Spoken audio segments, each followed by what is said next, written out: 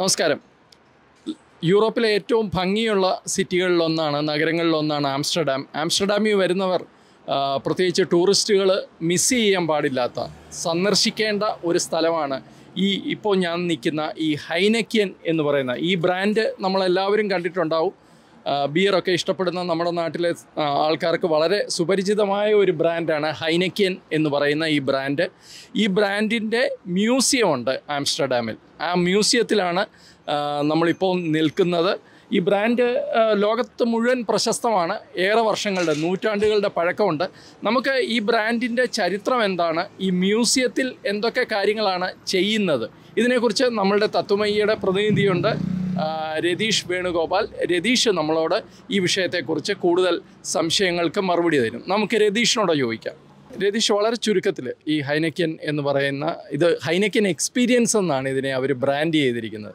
അപ്പോൾ ഒരു ബിയർ ഉണ്ടാക്കുന്ന ഒരു ഉൽപ്പാദനശാലയിൽ ഇത്ര എക്സ്പീരിയൻസ് കിട്ടത്തക്കവണ്ണം എന്താണുള്ളത്? എന്താണ് ഇതിൻ്റെ ഒരു ചരിത്രം പറയുകയാണെങ്കിൽ, ഒരുപക്ഷെ ഹൈനക്കൻ നിങ്ങൾക്ക് എല്ലാം അറിയാം. ലോകത്തിലെ ടോപ്പ് മോസ്റ്റ് 3 ബിയർ ബ്രാൻഡ്സിൽ ഒന്നാണ് ഹൈനക്കൻ. ഏകദേശം 1867 ഈ ബിൽഡിംഗ് ആദ്യമായിട്ട് ഉണ്ടാകുന്നത്.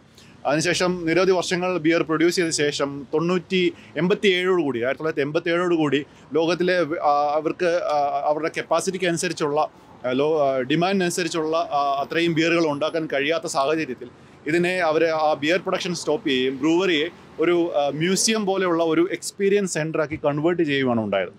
പ്രധാനമായിട്ടും 4 കാര്യങ്ങളാണ് നമുക്കിവിടെ ചെയ്യാൻ പറ്റുന്നത്. ഒന്ന്, ബിയർ ടേസ്റ്റ് ചെയ്യാം, അല്ലെങ്കിൽ ബിയർ ഉണ്ടാക്കുന്ന പ്രൊസീജിയർ നമുക്ക് തന്നെ കണ്ട് മനസ്സിലാക്കാൻ പറ്റും. ഇതുകൂടാതെ വിഷ്വൽ മീഡിയ എക്സ്പീരിയൻസസ് ഉണ്ട്. പിന്നെ അവരുടെ ആക്സസറീസ് കാര്യങ്ങളൊക്കെ നമുക്ക് ഇതിനകത്ത് കാണാൻ കഴിയും. വളരെ മനോഹരമായിട്ടാണ് ഇത് കൺവേർട്ട് ചെയ്തിരിക്കുന്നത്. തീർച്ചയായിട്ടും എക്സ്പീരിയൻസ് ചെയ്യേണ്ട, പേര് പറയുന്ന പോലെ തന്നെ ഹൈനക്കൻ എക്സ്പീരിയൻസ് എന്നാണ് പറയുന്നത്. ഒരു ബിയർ ബ്രൂവറി പ്രോസസ്സ് നിങ്ങൾക്ക് എൻഡ് ടു എൻഡ് കാണാൻ പറ്റൂടെ. തീർച്ചയായിട്ടും നമുക്കിതൊന്ന് കണ്ടു നോക്കാം. അത് കഴിഞ്ഞിട്ട് നമുക്ക് ബാക്കി അഭിപ്രായം പറയാം.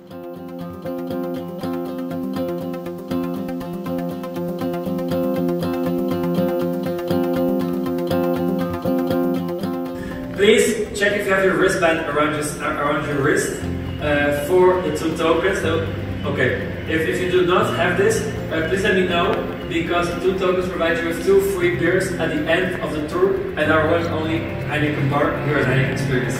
Then, secondly, I want to mention to you guys it's a 90-minute self-guided tour, but don't worry, it's not too self-guided. There will be many colleagues of mine like me.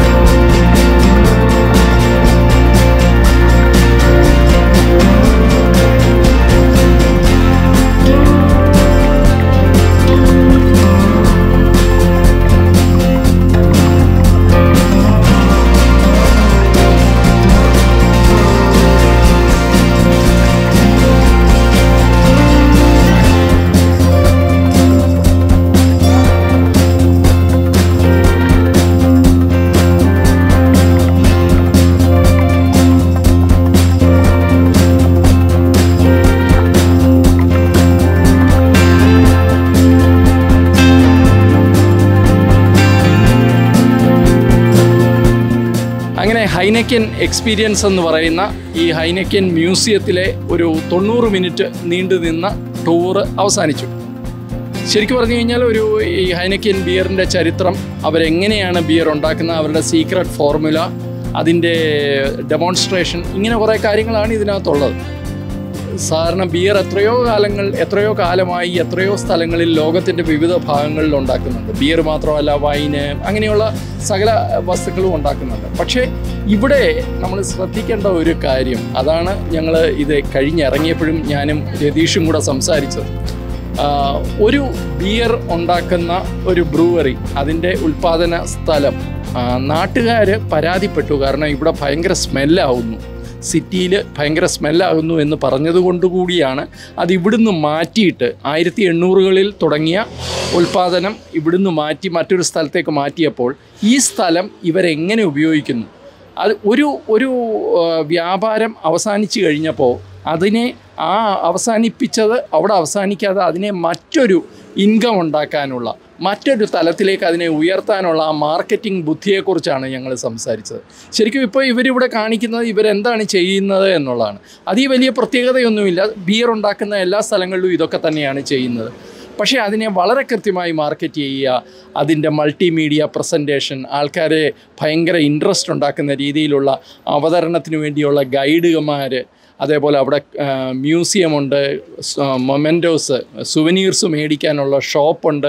അങ്ങനെ ഇതിനെ ഒരു മൊത്തത്തിൽ ഒരു ബിസിനസ് കേന്ദ്രമാക്കി, ഒരു മ്യൂസിയമാക്കി അവർ മാറ്റിയിരിക്കുന്നു. അതാണ് അവരുടെ ആ ബുദ്ധി. അതാണ് ഏറ്റവും കൂടുതൽ എടുത്തു പറയേണ്ട ഒരു കാര്യം. എന്തായാലും വളരെ ഭംഗിയുള്ള, വളരെ ചിട്ടയായി ക്രമീകരിച്ചിട്ടുള്ള ഒരു ടൂറാണ് ഹൈനെക്കൻ മ്യൂസിയം. ഒരു പ്രാവശ്യം ഇവിടെ ആംസ്റ്റർഡാമിൽ വരുന്ന ആരും കയറി കാണേണ്ട ഒരു സെൻറ്റർ കൂടിയാണ് ഇത്. നമസ്കാരം.